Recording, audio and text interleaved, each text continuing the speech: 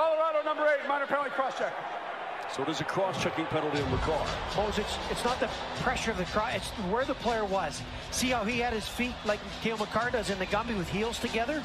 And so Cale, watch, he's got a heel going almost in each direction, so he wasn't solid any way to take any kind of back pressure, and he just kind of, you know, rolled into the boards without any way to protect himself. But it wasn't really a hard hit, didn't have a lot of speed going. It looks like he might have hurt his wrist there.